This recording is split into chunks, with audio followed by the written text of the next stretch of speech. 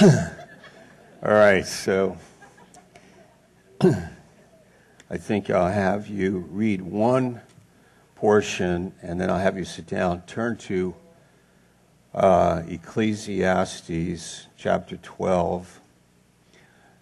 Good morning. What a joy to be here.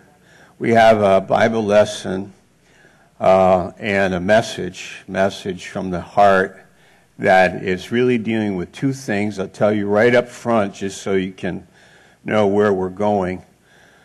One is the congregation.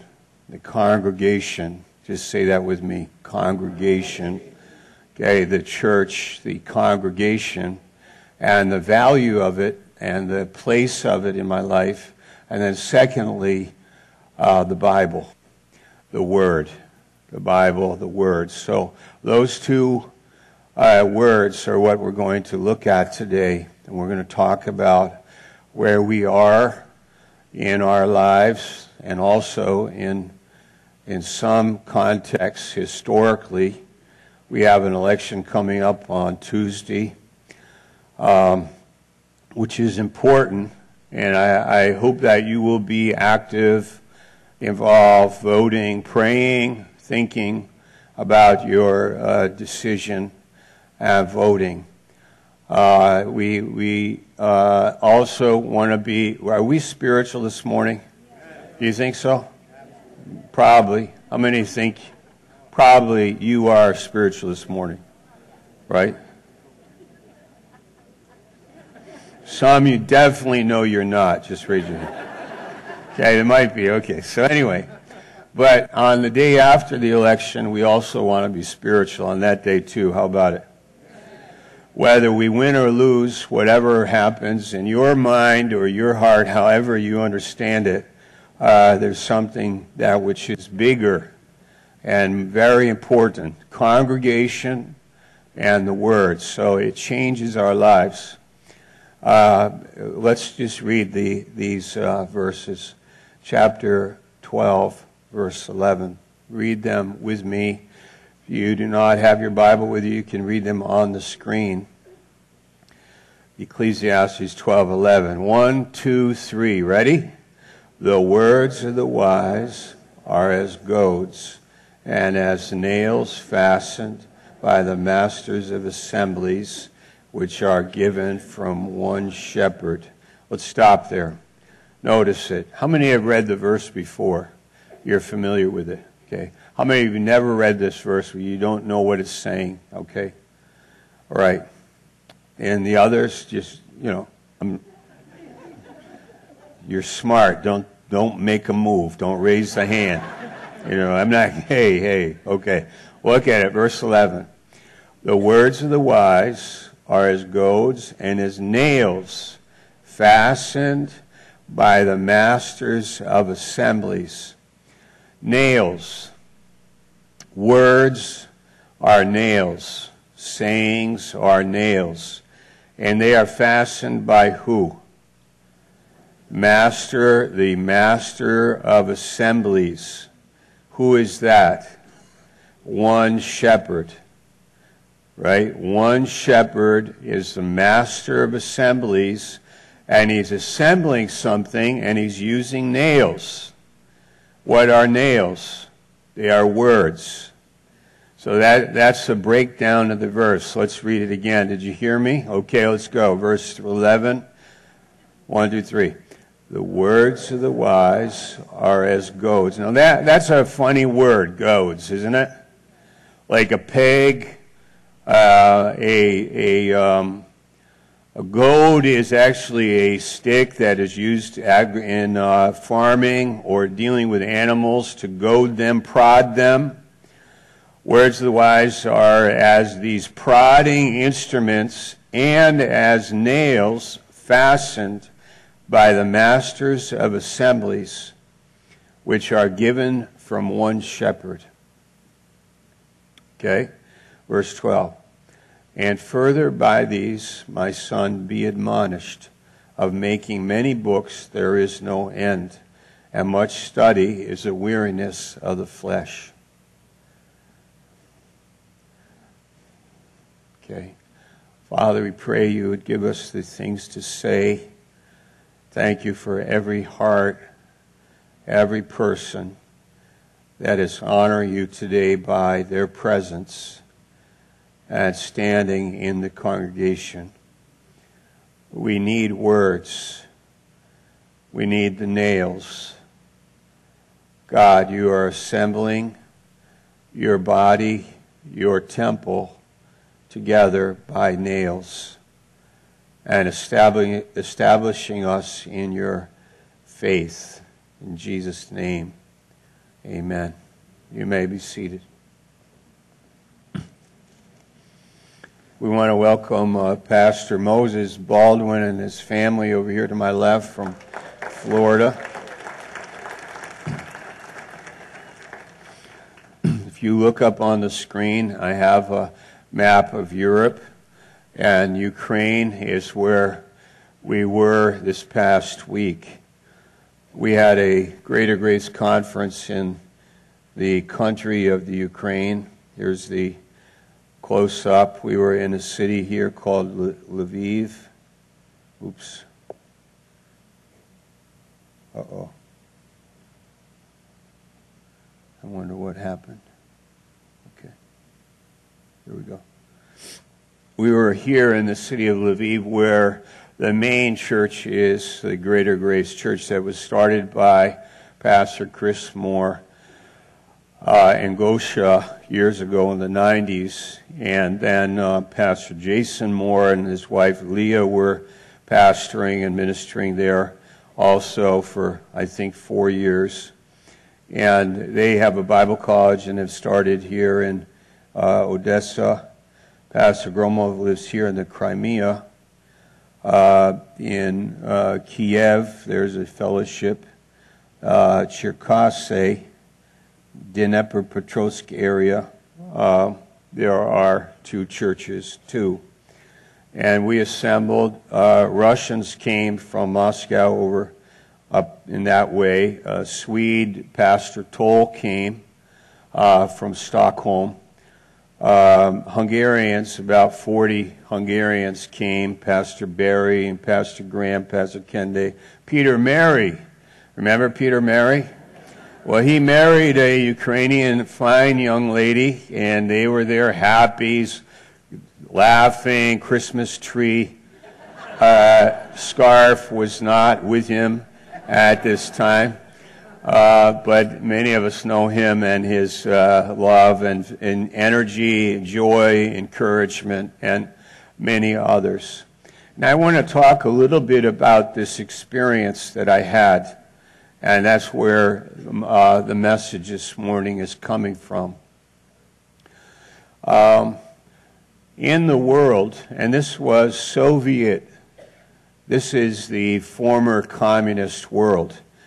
Between the years of 1990, and we were behind the Iron Curtain in 1976 is when we started. Oops. And we did an underground Bible college in the Soviet Union. We smuggled Bibles into the Soviet Union.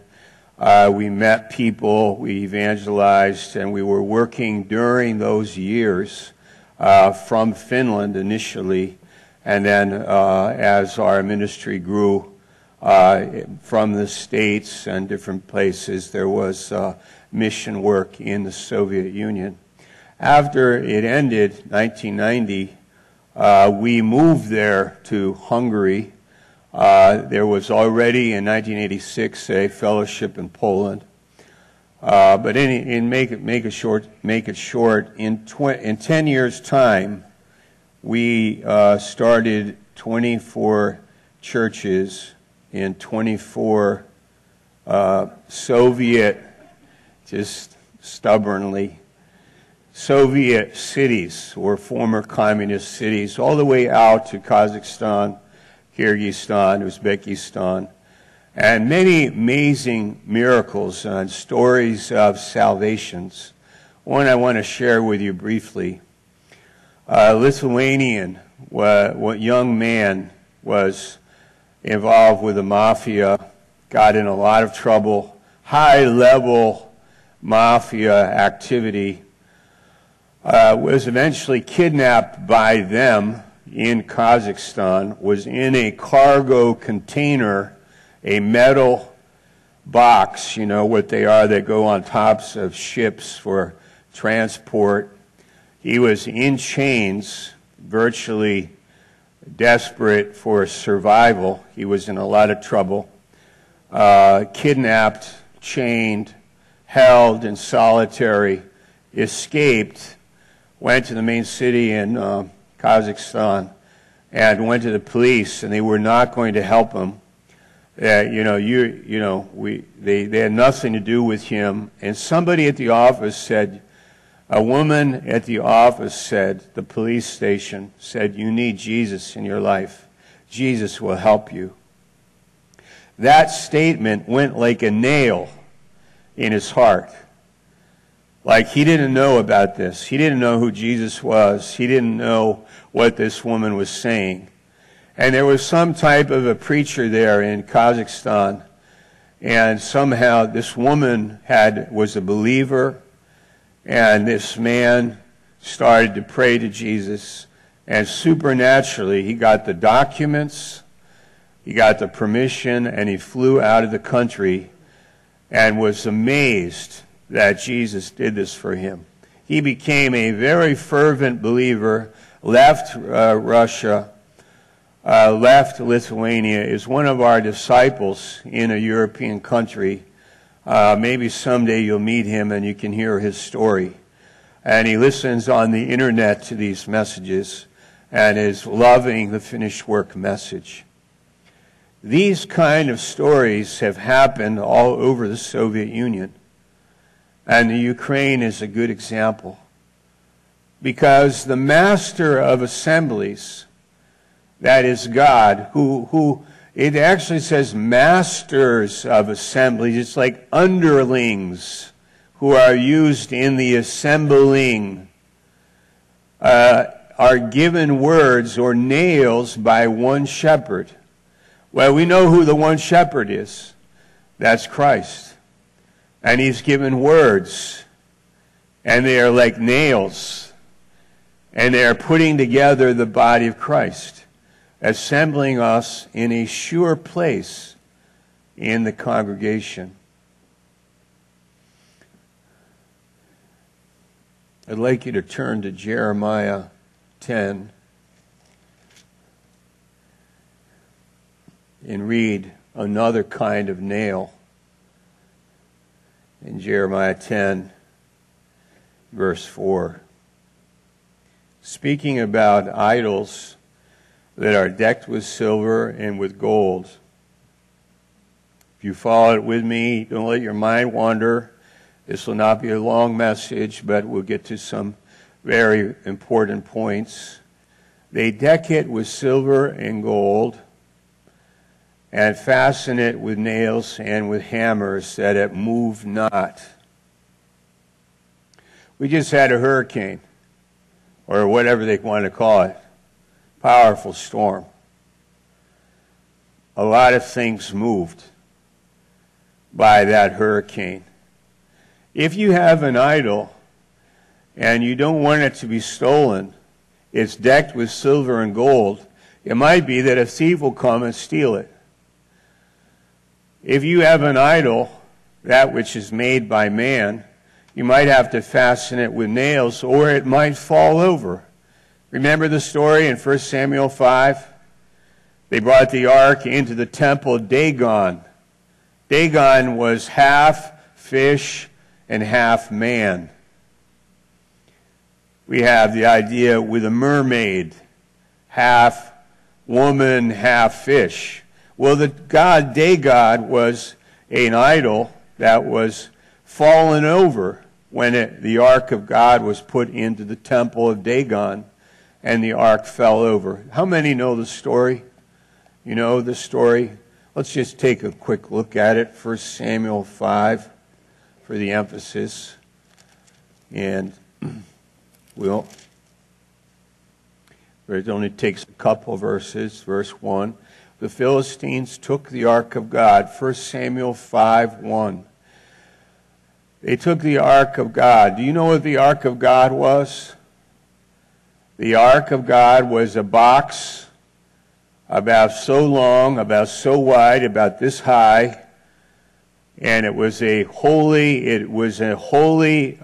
piece of furniture that was put into the Jewish temple, into the Holy of Holies. On the top was the mercy seat. Inside were 3 articles.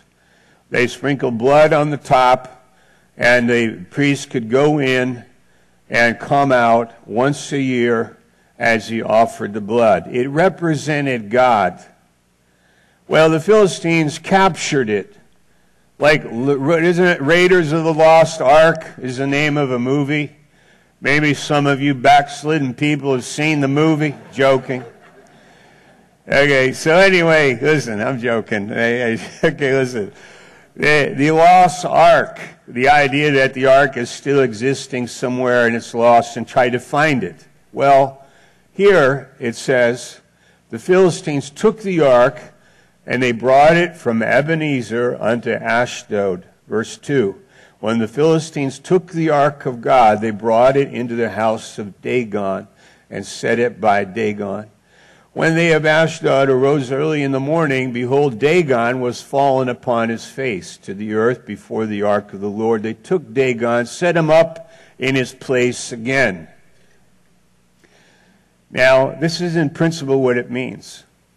There's a lie, and then there's God. When God and the lie meet, the lie essentially is discovered to be a lie. It falls over, so to speak. The lie cannot stand in the presence of God. The lie doesn't have power in itself. So they set it back up again.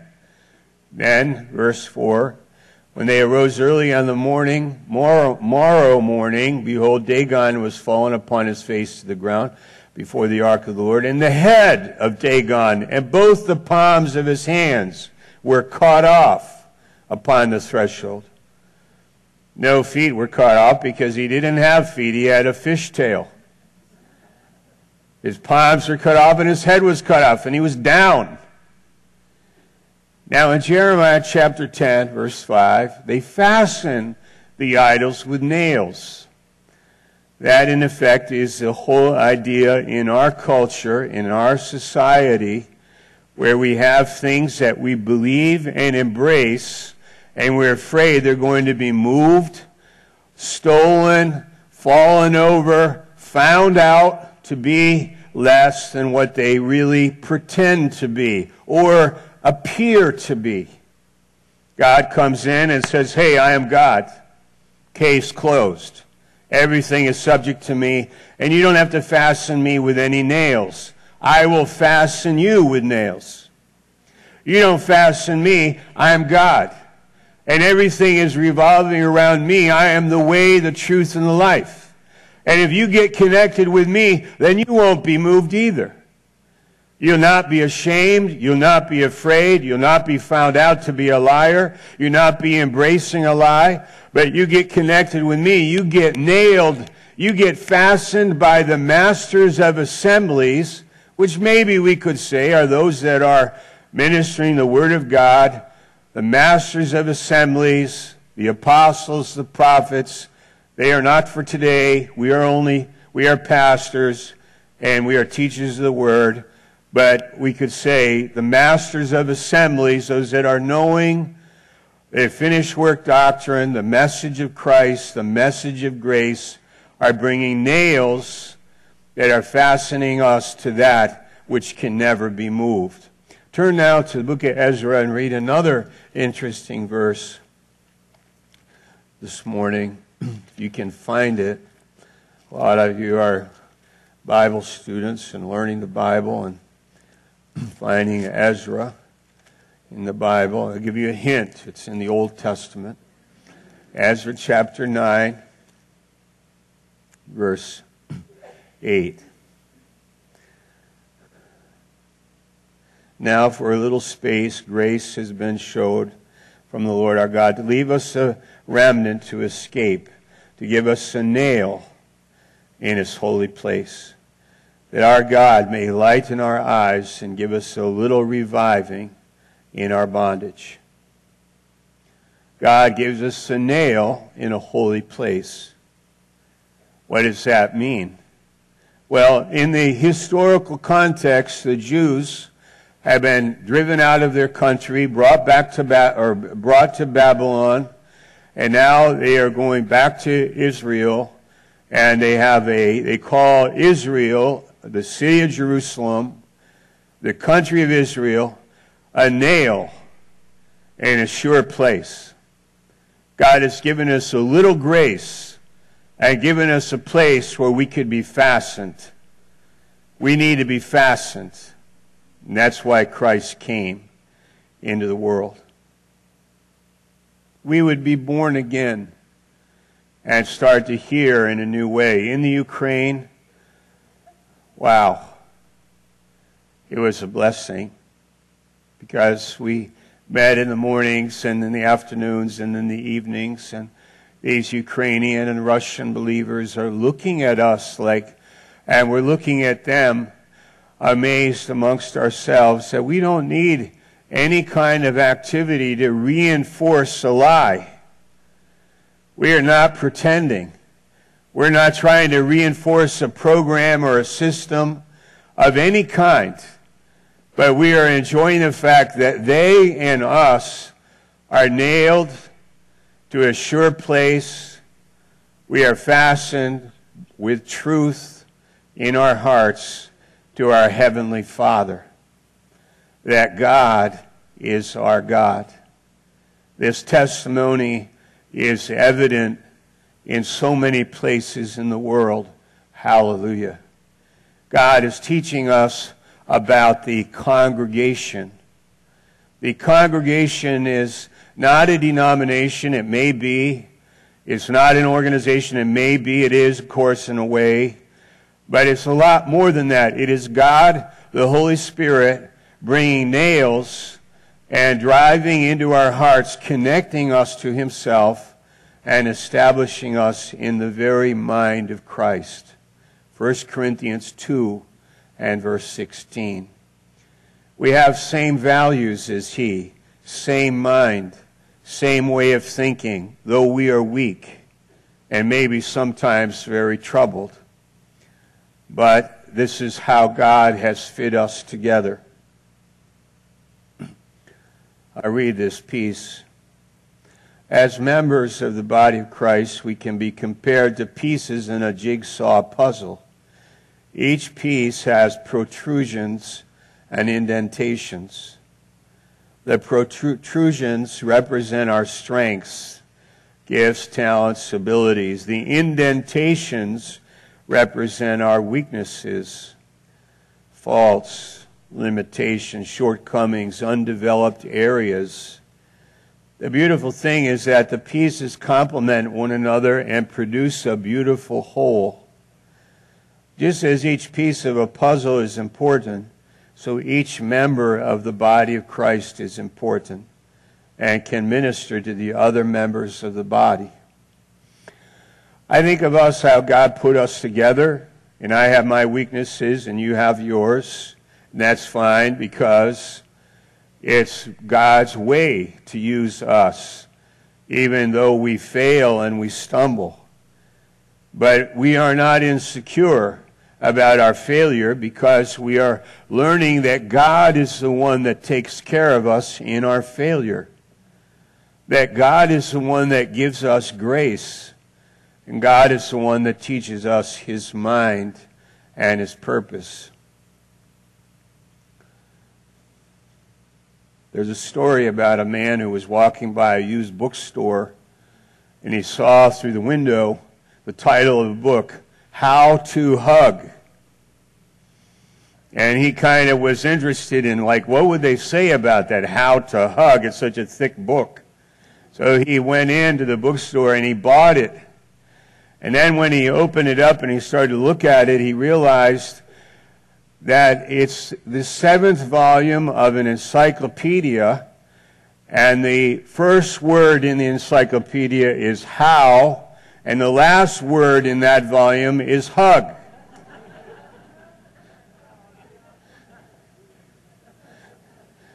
That he wanted to know how to hug, and he finds only an encyclopedia on the word how and the word hug and all the technical information in between.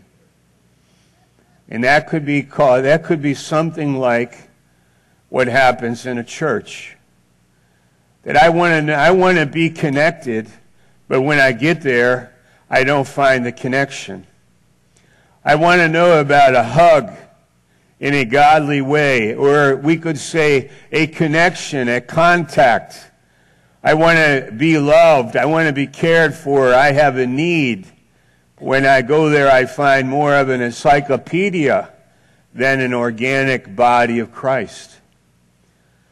But the nails, the words that God gave the Ukrainian people by these pastors and workers, and the work goes on. And throughout all those 24 different cities, the multiplication, every one of them more or less is doing some more evangelism and some more ministry with nails from the one shepherd. And we are being built up in a congregation, the congregation that knows how to hug. In the New Testament, we greet one another with a holy kiss. I got to tell you a funny story. Years ago, in the 70s, I was in Russia, in Moscow, standing on the steps of a Russian Orthodox church. Early one morning, we were to rendezvous with some believers there. I didn't know who they were. I was by myself, early morning, standing there in a cold Russian winter day on a Sunday morning. And a man walks across the square, comes up to me. He's got a big beard, fur hat, fur coat, everything. And he walks right up to me, comes up closer, quickly, and he kisses me on the lips. I'm in shock.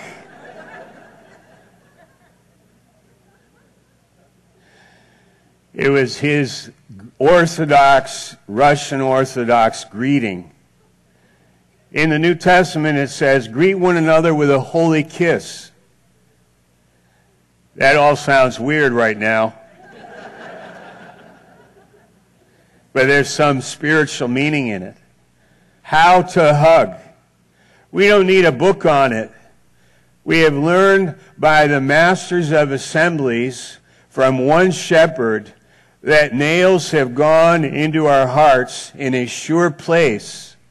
And with our election right around the corner, there's going to be a lot of emotion on the next day. And we hope everything will go peacefully and soundly and fairly. And it's important for us to recognize that regardless of the outcome, we are fastened by our Maker, by our God, in a sure place where you'll never be ashamed. You'll always be encouraged. You'll always be loved. You'll always be edified. And you'll always be enlightened. Contrarily, it's kind of like, let's see, I got to try to find. Contrarily, when the idol is tipped over, the people are very upset about it. Turn it upside down, fasten it with, or right side up, fasten it with nails and protect it. And say, you cannot touch that. That's like the way it is. That's the truth. This is how it is. Wow.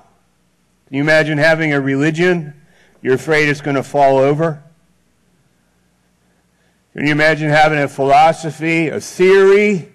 I love to see the scientists who are supposed to be very objective and very scientific, and many of them are. But unfortunately, some of them are very much shaken by even questioning the age of the earth, the age of the universe, the dating of fossils, the strata, the fossils they find, the theory of evolution, DNA. It's amazing. Where did all the DNA come from? It's like saying, I have an electrical wire here, and, you know, where's electricity come from? From the electrical wire. It doesn't come from the electrical wire. Where does it come from?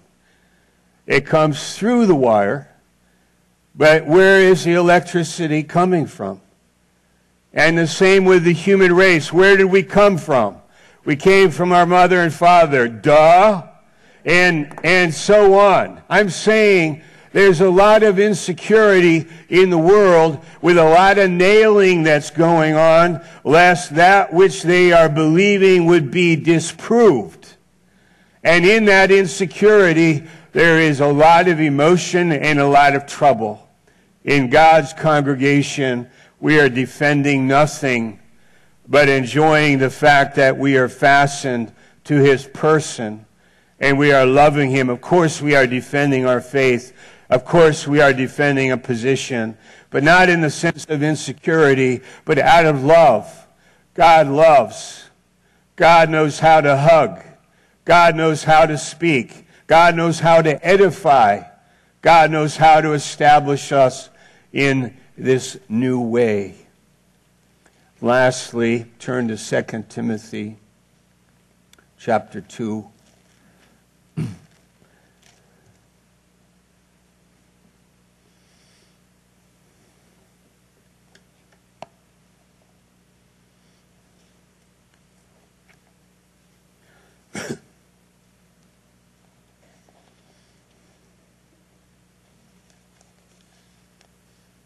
Verse 4. No man that warreth entangleth himself with the affairs of this life.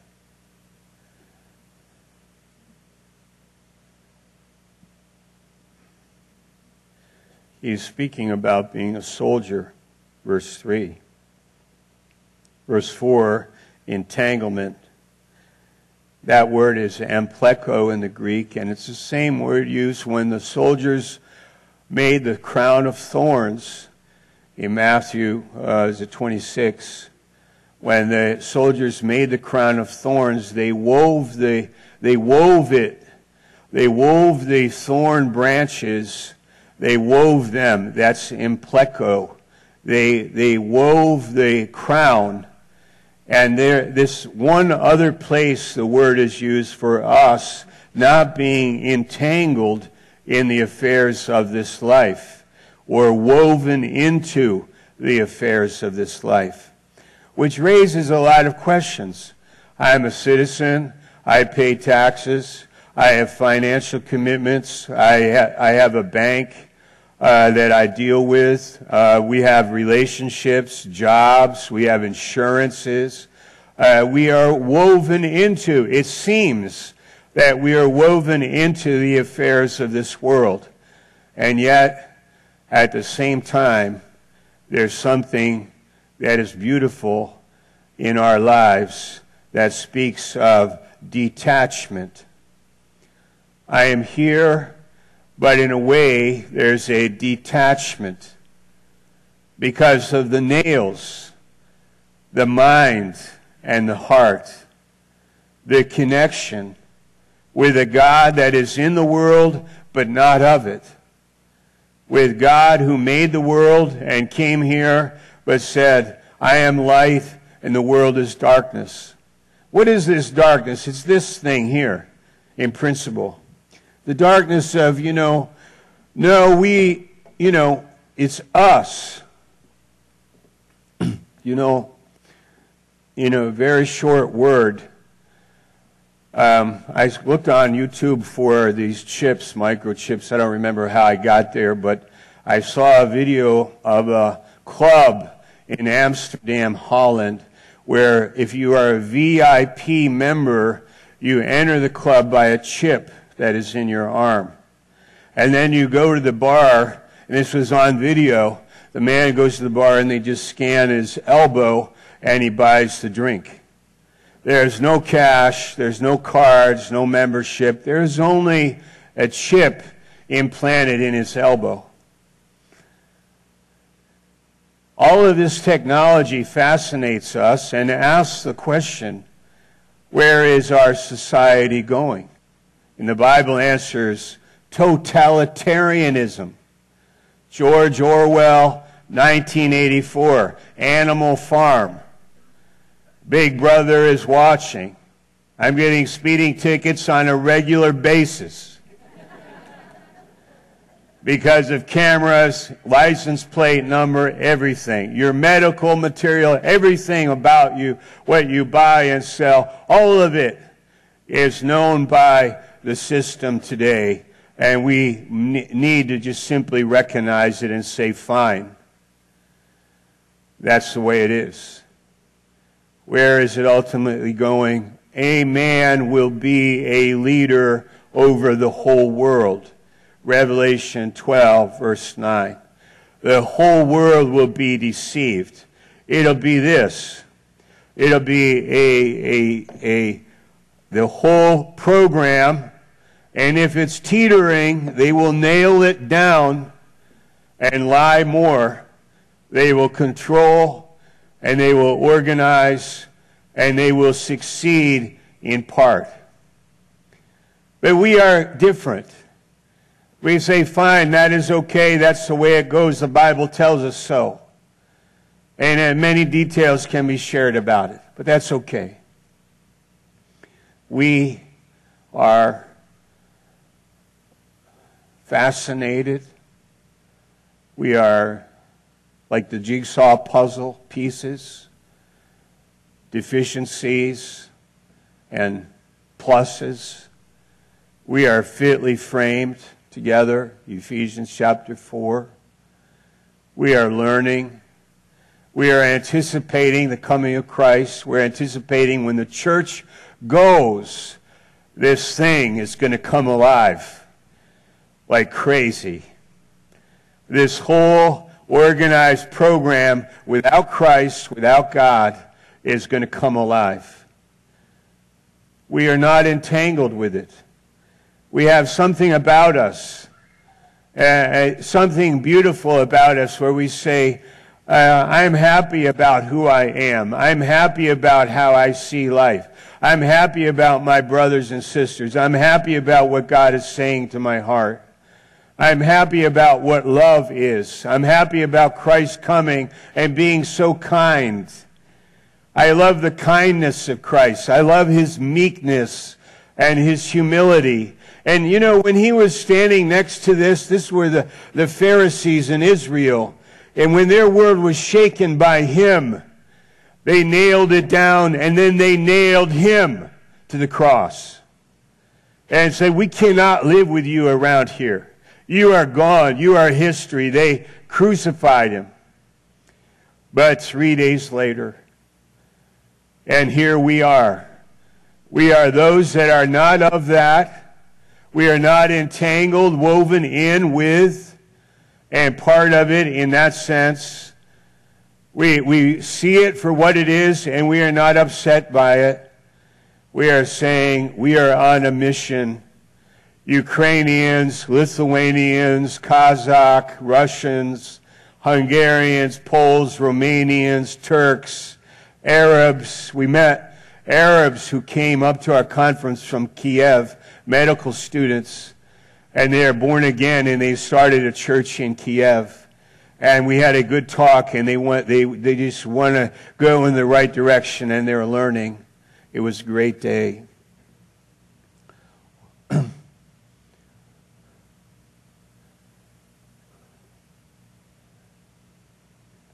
Lastly, Psalm 119. Maybe I should finish there. Wondering if I should. Yeah, let's close with a joke before we take our communion. There's a Russian parable, and it goes like this. And it's about compromise. Like, don't compromise. When you are entangled with the world, we compromise. We're not going to compromise. We can't compromise. And the Russian parable goes like this. A Russian hunter was hunting bear, and he raised his rifle and put his sight on the bear, and then the bear started to talk. The bear said in a very soft voice, "We can negotiate." And the hunter put his rifle down and he said, "What?" Bear said, "We can talk about it. We can negotiate. What is it that you want?" The man said, "I want a bear skin coat." And he said, "What do you want?" And the bear said, "I want a full stomach." And the bear said, I know I can accommodate you. Let's sit down and talk." They sat down and they talked for a while, and within a short time, only the bear was left. The bear walked away with a full stomach, and the man had a bearskin coat.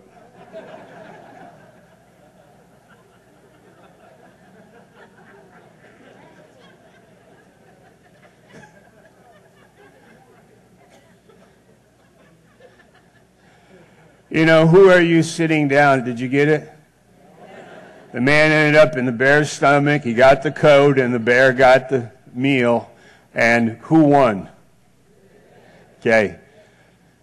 Be careful what you are fastened to and what you are doing. We are not embracing any lie. You know, I'm not interested in lies. I'm not interested in compromises. We are loving and understanding, and we learn how to hug. We learn how to care. We learn how to have a mission. We learn how to bring a message. We learn how to live a life. We learn how to forgive in the congregation. Because in the congregation are the words, the nails that are needed so that I'm fastened to a sure place and not be ashamed. One day death will knock on your door. There's another story. Should I finish with that one? Okay. No, I won't. Really? $5 and I'll do it. Okay, when a man was walking in a city, and suddenly on the street death came to him. Death being a person. Death personified came to him, and death looked shocked. And the man was afraid, and the man ran away. He went to a friend's house. He said, "I saw death on the street. I'm afraid. I think he's coming for me." And the man said, "No, this is what you do. You go to another city. And go to the other city tomorrow, right away. Go to another city." And so the man said, "Yeah, that's a good idea." So he went to the other city. And there, walking down the street, he saw death. And the man said, "Did you come to take me?" He said, "Yes." He said, "I saw you yesterday and you looked surprised. Why did you look surprised?" He said, "I looked surprised because you were in the wrong city. Because I had an appointment with you today here."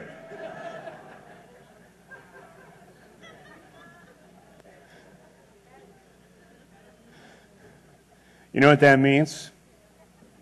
That knock on your door, you cannot escape it, but you don't have to worry about it because you're nailed to the place where there's eternal life, where you'll never die. You're nailed by Christ at the cross. You died already. Oh, death, where is your sting? Grave, where is your victory? Oh, God, you have done such great things for us. And the world is lying continually and reinforcing it ceaselessly with a lot of energy, and it's going somewhere politically, economically, and ideologically, and we're not part of it. We're woven into another fabric. Christ's garment was one thread all the way through, like the sweater where you pull the yarn when it's all woven one and you pull it and it's all one. Christ's coat at the cross was without a seam, No seam, no pieces. It was one, because that's like us, his body. We are one without seam, because we're all nailed to the same person with the same spirit for the same purpose and the same destiny, and will never be ashamed. Amen. Would you pray with me?